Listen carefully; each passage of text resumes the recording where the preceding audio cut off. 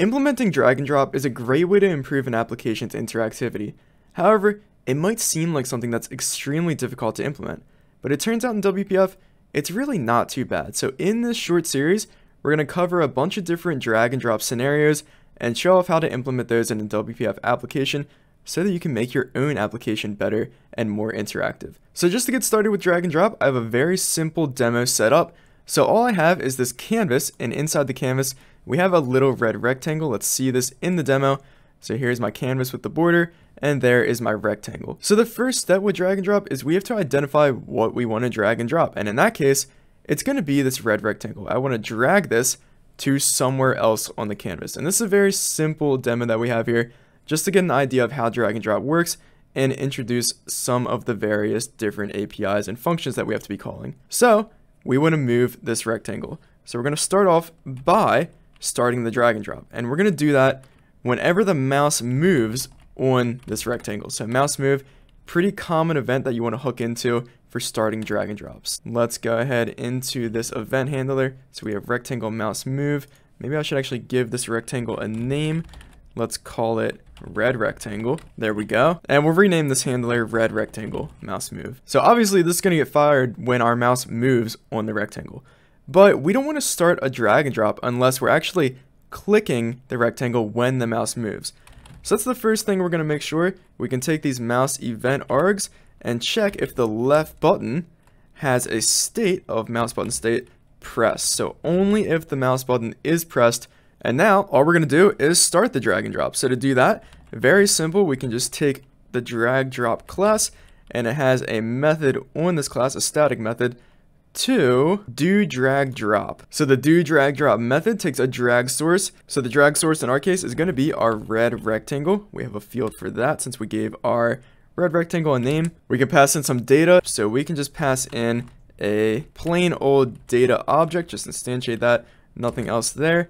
And some drag drop effects. We'll just do this as a move because that is my ultimate goal. I want to move this red rectangle. So we're starting the drag and drop. Everything's just going to work, right? Let's see this. So if I do a mouse move on the red rectangle, nothing happens because the left button has to be clicked. So I'm going to click and then move, and oh, look at that. So our cursor did change because we have now entered a drag and drop. So there we go. The only issue is we get this little cross that says the drop is not allowed. And we want our drops to be allowed. Our goal is to drop somewhere on this canvas, which means the canvas is our target, and we have to allow drops on this canvas by setting allow drop to true. So we can try this again. We have allow drop as true on our canvas, and okay, we still can't drop. Why is this? Well, that is because this data object is empty. We have to actually provide data, otherwise it's not going to allow us to drop anywhere, because why should it? There's no data associated with the drag and drop. So we do have to pass something in here, and actually we don't have to pass in a data object. We can just pass in anything and it'll automatically be wrapped into a data object as long as it is serializable. So in fact, let's just pass in the red rectangle because that could be useful whenever we receive this drag and drop eventually. We'll get into that in a little bit. Let's get this drag and drop going. Let's try this again. So drag, and all right, there we go. So we can drop this.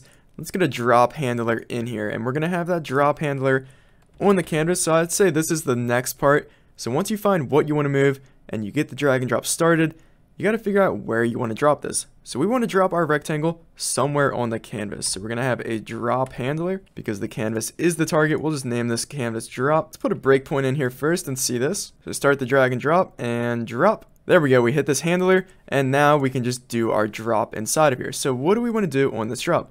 Well, I want to put the red rectangle where I dropped. So where did I drop? Well, we can get that from these drag event args. We got a get position method. That's exactly what we want. And we want to get the position relative to the canvas. So I'm going to have to give my canvas a name.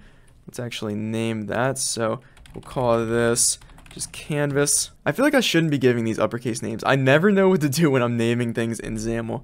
But actually, yeah, let's go for lowercase. I feel like that's more appropriate because these are technically fields in our class. So let's go with that.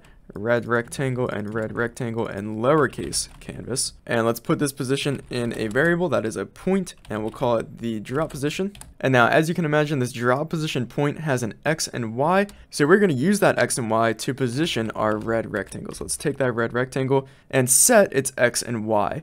So the X and Y that we set are not actually X's and Y's. They are canvas.left and canvas.top. So if we use this, you might think maybe there's like a left property that we can set. That is not the case. Instead, what we have to actually do is use the canvas class, and there is some static methods on here to set the left and top attached properties, which are these right here. So it's going to set these values, and to use that method, so set left, we pass in the UI element. So what do we want to set these attached properties on?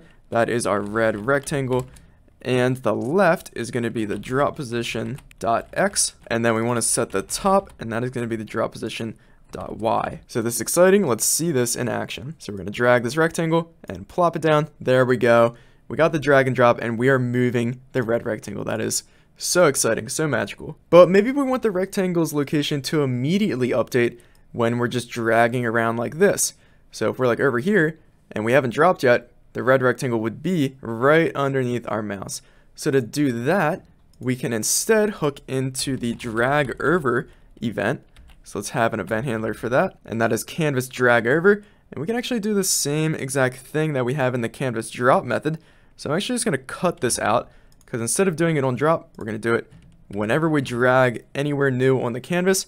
And now our red rectangle should update immediately. Let's see this. And oh, look at that. It just follows the mouse. That is so magical. Alright, so this was all pretty easy because we're just inside this single main window. So we have access to our red rectangle. We can set it however we want. Pretty easy within just this single window control. But now the tables have turned. So now I have two separate controls here. So this is a user control over here, and this is another user control. And I have that in my XAML. So I have canvas 1, which is the red border, and canvas 2, which is the blue border. So my goal is to move the red rectangle over to the blue canvas and the blue rectangle over to the red canvas. Or maybe have both in the same canvas. Ultimately, I just want to be able to move these rectangles however I please between these two canvases. So first we got to start the drag drop, and we're going to place that on our rectangle because that is what we want to move.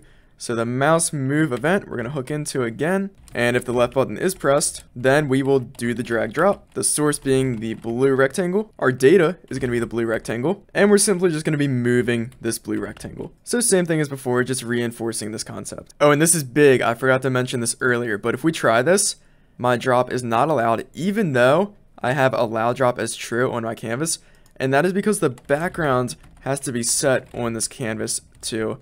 We can just do transparent in this case because we don't really want a background, but we do have to set this background if we want the drag drop to be picked up. So now if we do this, there we go, the drag drop is allowed. So I forgot to mention that earlier, but that is an important thing to keep in mind to make sure you got that background. Anyways, we started the drag and drop for this blue rectangle. Now we want to receive the blue rectangle in the first canvas. So that is canvas 1, the red canvas. So we are going to have a drop handler on the red canvas. So something was dropped on the canvas, but what was it? We got to find out. So to do that, we're going to want to have to get the data that we passed into this do drag drop. And that's pretty easy to do. We can use our drag event args and use the data and get the data. And we have to pass in a format. Now I mentioned earlier that if we don't wrap the data that we pass in a data object, then the default format is going to be serializable. So it's going to serialize this rectangle that we pass in. So the format here, we're going to use data formats and serializable. And this data gets plopped into an object. So we'll just call that data. So we got to figure out what this data is because right now it's just an object. So we know the data is going to be a rectangle, but we're going to generalize this. So you could have any kind of UI element. So we're going to check if it is a UI element, which rectangle derives from. So by doing this, it could be a text block. We're allowing basically any WPF element. We'll put that into a variable element, and if that is indeed a UI element, then we're going to add that element to our canvas. So we can call add on the canvas's children and just pass in the UI element. And before we do that, let's get the position of where we want the element to go. So we can do our point stuff again. So we're going to get drop position from the drag event args, get position relative to the canvas, and then we'll set canvas.left on the UI element to be whatever our drop position X is, and then set the top to be the drop position Y. So I take the blue rectangle and move it on over here, and that does not actually work. And that is because I did not set a background on my red canvas. So we gotta have a background of transparent, otherwise it doesn't pick up where we need the drop. So that's kind of like a WPF quirk. Good thing I'm covering that. So let's try this again. There we go. So we can drop, and we will drop, and nothing quite happens. Let's put a breakpoint here and see what's going on. So we do this again. Alright, so we do drop, and what is our data? Our data is null. That's not what we want. So quite frankly, for the do drag drop, I usually wrap this in a data object manually. So we're going to continue doing that because that has never let me down. And our data format is going to be serializable, and we are going to pass in the blue rectangle. And now we can keep this as data formats.serializable because that was the format that we set, and this should work. So we drop that. There we go. We got our rectangle. Let's continue. So we set the position and then we add it to our canvas, except the issue we have now is that this element is already on the other canvas on our other user control. So we have to remove it from there first before we can put it on another canvas, which makes sense because it's kind of a conflict right there. So one way that we can do that is whenever we leave this canvas, so we can do a DragLeave, create an event handler for that. Then we can first get the data from the drag event arg. So we're just going to copy that over real quick. Let's just paste that in there, nice and quick. And then we can simply remove that element from the canvas children. So just remove the UI element, which is the drag drop data. And now let's try this. So let's drag the rectangle over. Oh, what happened to my blue rectangle? So this is the drag and drop quirk that I've run into pretty often. We're going to cover this in a second, but we can move it to the red canvas and paste that down, and there we go. We get our blue rectangle moved over to the red canvas. So the reason that this blue rectangle disappears is because the DragLeave event actually propagates from the blue rectangle up to the canvas. Here we go, our mouse is about to go over, and that fires the DragLeave event, and that event bubbles up to our canvas and removes the element from the canvas. So the quickest way to solve that is when this DragLeave event handler gets fired, we can make sure that the event was originally fired from the canvas and not one of those inner rectangles. So we want to make sure that the original source is our canvas and not some sub item of the canvas. So now we leave the blue rectangle. All right, there we go. So we didn't hit that event handler, and now we head over to the red canvas, leaving the blue canvas. So the event handler did get fired, and then we can simply drop this on here, and there's our blue rectangle. And I'm actually going to copy and paste all this to my other canvas. Ideally, we would just have a single canvas user control, and they would share the same logic, and we would just have two instances of that single canvas on our main window. But to make this demo a little bit more clear, I decided to have two user controls. So we are going to have duplication, but that is okay. We can fix that if we need to. So let's update all of this for the red rectangle and attach our mouse move to the red rectangle and attach the DragLeave to the canvas. And now if we try this out, so we can move blue over to the red, and we can move red over to the blue. Not quite, because we have to copy over the canvas drop on the red canvas over to the blue canvas. Let's do that real quick and attach that event. So on drop, we will do canvas drop handler, and now try that again. There we go, very nice. So this almost works, except if we move the rectangle and we stay on the same canvas and drop, then we get an exception because we're adding the element when it's already on the canvas we're trying to add to. So we have to do a little check here. So make sure the canvas children doesn't already contain the element that we want to add. Just put that in an if statement and do the same thing on the other canvas. That's why I hate duplication. And we shouldn't do this in real applications, but there we go, very nice. So the last thing I want to do is show how to make this rectangle follow our mouse as we move the mouse around. So kind of like the same live updating that we had before. So we're going to start off with DragOver as we had previously, and same thing we did before. We're going to move all of our drop logic into DragOver. So here we go, and all right, this kind of works, except the element is getting removed. So I think what is happening is DragLeave is still getting fired. And let's try this again, see if we hit that breakpoint. Yes, so DragLeave is getting fired, even though we are still within the canvas. And that's because we enter the red rectangle, because the red rectangle does go underneath our mouse. So since we enter the red rectangle, we leave the canvas. And dang it, I didn't think we would run into this, but we did. So we're not going to do original source here. And the easiest way to just fix all of this is whenever the drag starts, we can remove hit testing on the rectangle. So we can set is hit test visible to false. And we have to do that when the drag starts, because otherwise, if we always have this, then if we try to drag the rectangle, it's not going to work because it has to be hit testable in order to start the drag and drop. So we're not going to set it to false until we start the drag and drop. So we could just take the red rectangle and set is hit test visible to false right here. But what if we have a bunch of stuff within our canvas? We wouldn't want to iterate over everything and disable hit testing. So instead, we can have a dependency property for is child hit test visible, and that's a boolean. The inner class is canvas1 in this case, and by default, it's going to be true, so we can hit test them. And then we can just bind to that value on the user control. So is hit test visible, we can bind to an element on our user control. So we're going to name this user control to just root and reference that. And the path that we're binding to is child hit test visible. So now that's much easier than having to manually set it on every single canvas child. And let's do the same thing on the other canvas, of course. So set the binding, give our user control a name, add the dependency property, and update this to canvas2. So now when the drag and drop starts, we'll set is child hit test visible to false. And then when we're done the drag and drop, we'll set it to true. And same thing on the other canvas as well. And yay, there we go, no more flashing. So we can move around all we want. So now let's move this red rectangle over to the other canvas and get it to update as we move around over here. So first we have to actually implement DragOver on our blue canvas. We haven't done that yet, so create an event handler for that and move all the drop logic into there. So same thing we did on the other canvas. I feel terrible about the duplication, but let's see this. And this might be everything we need to do. So let's take the red one and move it on over. All right, that's a good start.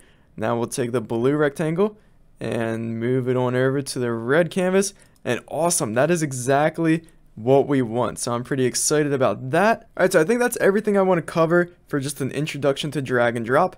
So we learned how to start a drag and drop, and then we went over some other drag and drop event handlers, such as leaving an element when dragging and dropping an element for a drag and drop, and then dragging over something. And we specifically use these to move the position of some kind of elements on a canvas. And real quick, before we wrap up, I'm deleting this other canvas. I'm so ashamed of all that duplication. So now we just have canvas 1, and we'll use canvas 1 on our main window. So there we go, same functionality, everything still works. Maybe I want one to be blue still, so that's no big deal. We can do that with a dependency property. So we'll just call this the color property. It's going to be a brush for the canvas 1 user control, and the default will be black. And then we'll simply bind to that dependency property, which is on the root control and is named color, and do the same binding on our rectangle, which is still called red rectangle. I'm just going to leave that for now. And now this canvas can have a color of red, and this other canvas can have a color of blue. So there we go, just a little bonus content right there, getting some customization. There we go, so we got rid of that duplication. I should have done that from the start, but no worries, we got it cleaned up. Never too late to refactor. Anyways, that is the introduction to drag and drop. Gonna continue more on this. I want to cover some other scenarios, like integrating this with an MVVM application, and maybe getting into something like a list view drag and drop as well. If you have any questions, criticisms, or concerns, be sure to leave them below in the comment section. If you enjoyed the video and enjoy the channel, consider becoming a member. Other than that, leave a like or subscribe for more. Thank you.